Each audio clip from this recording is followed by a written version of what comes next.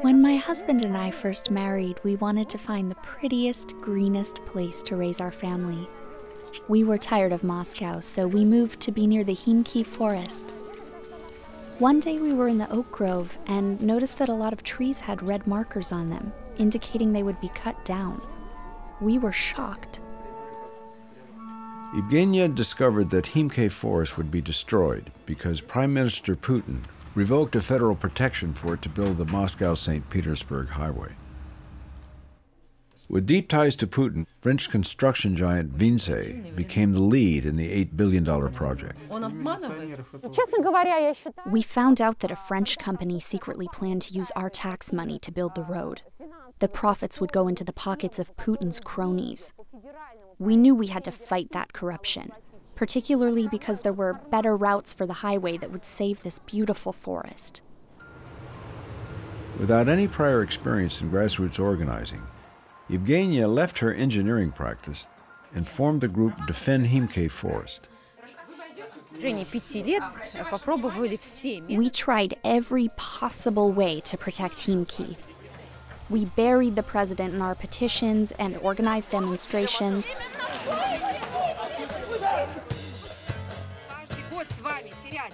When they started clear-cutting without permits, we took our protest into the forest and created a camp to stop the construction.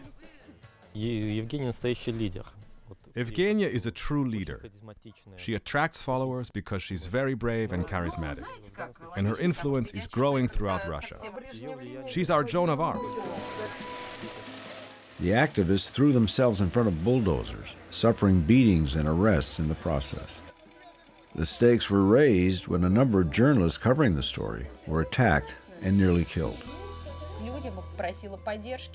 Child Protection Services came to our house claiming I beat and starved the children.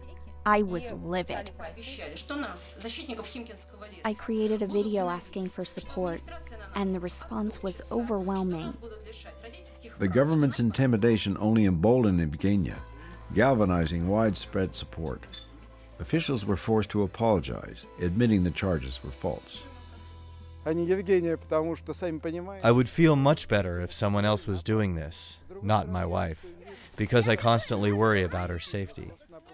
On the other hand, I can see that she is becoming one of the leaders of the new Russia, and she is unstoppable. Then, in one of the largest environmental protests in Russian history, Evgenia and her allies brought together a crowd of 5,000 in Moscow's Pushkin Square. In response, President Medvedev ordered a public inquiry into the highway's environmental impacts. After considering the appeals, I'm ordering the government to halt construction of this road. Admission of injustice is such a rare move on the part of our government that even only temporarily admitting they are wrong is quite significant. 6 months later, construction resumed. The standoff in the forest continues. The Defend Khmiki movement helped spark a broader political uprising when tens of thousands of people took to the streets of Moscow protesting corrupt parliamentary elections. The campaign to save a forest became the new face of Russian civil society.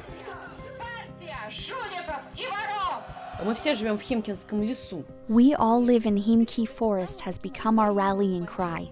We shared in the realization that common people must come together to defend their rights, and we must never give up.